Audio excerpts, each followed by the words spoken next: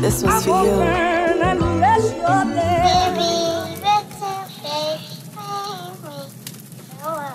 Have you ever been at two places at once? You know how bliss feels. That's how my sis feels. Riding her new wheels. No more happy meals. Diamond studded grills. New York City thrills. Giving my mama chills. Paying my mama bills. J-Lo, Mariah Mills. I know how 50 feels.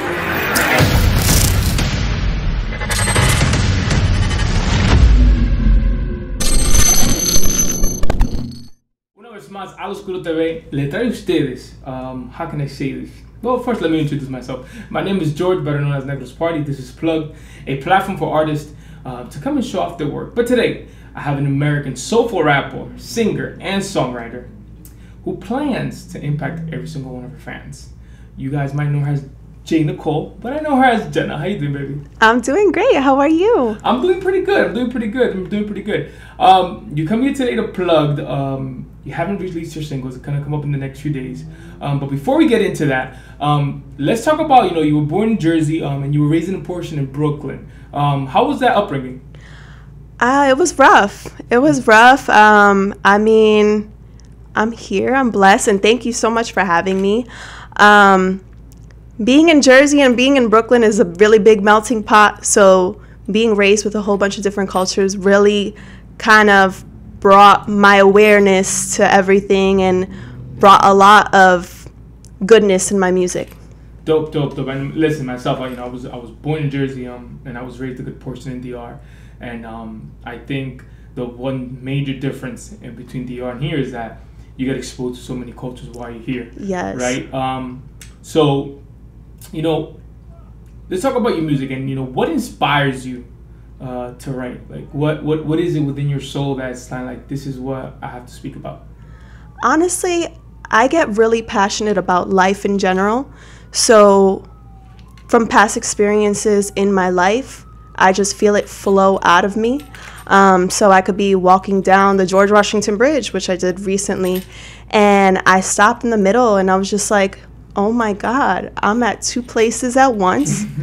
I'm from both New York and New Jersey, and it's just a blessing. And I just started to write.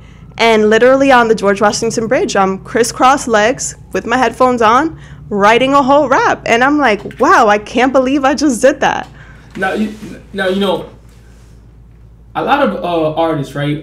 They sometimes, write music that doesn't really pertain to their life. And what I'm getting from you is that most of your rap, if not all, pertains to some sort of portion in your life, right? Oh yeah, all of it. And why is that? Can you, what is it about writing about your life that makes it like that more meaningful? It's art. It's therapeutic. I sit and reflect, and the lyrics that just come out, it's really therapeutic, and I know it's very relatable to things that people are going through and have went through, and I know that it can get to them. So music has been healing for me since I was young, and I didn't realize until recently that this is what I was made for. Like, this is what I'm made to do.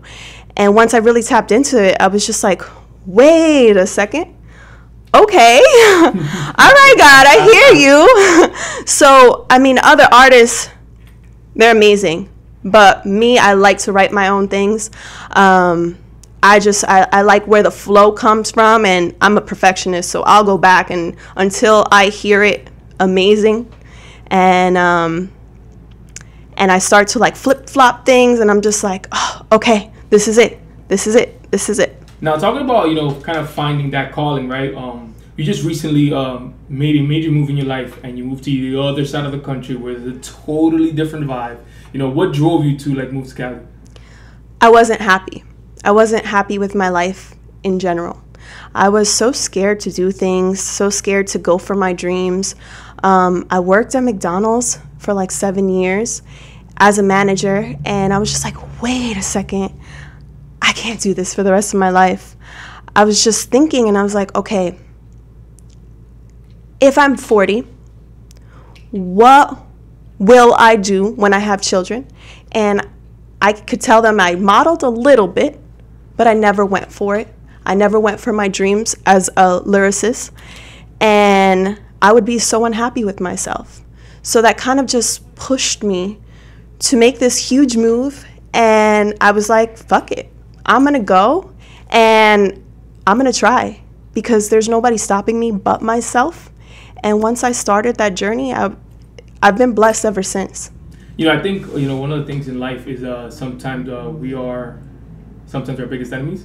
Yeah. And we hold ourselves sometimes from accomplishing and gaining things because we're so scared of getting them, right? And just because, there's a lot of sacrifices in between. But one of the things that helps a lot with that is meditation, something that I've struggled a lot with, right? But I know that you are really big on this, and I want you to talk to me about meditation and kind of like the importance behind it. I just meditated like 5 minutes ago. It's very calming. You get to ease your mind because we're always so busy during the day. We have meetings, we have this, we have that, and we forget to live in the present moment. So what meditation is for me, it brings me back to living in the present, because we start to worry. We start with our anxiety, and what it does is it stops everything. And it really helps you think. It helps you dream. It helps you be at peace with yourself. Once I was at peace at myself, I was like, oh, okay, I'm going to keep doing this all the time. It helps. It just helps so much. It's helped my life so much. I meditate in the morning when I wake up.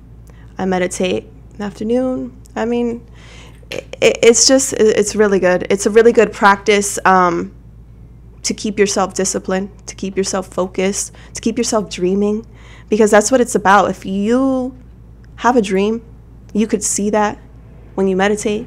It's a blessing. Now, let's talk a bit more about the music industry, right? And I know, for the most part, a lot of artists have other artists that inspire them to be great. So, what artists do you look up to that kind of almost like give you energy to do what you do?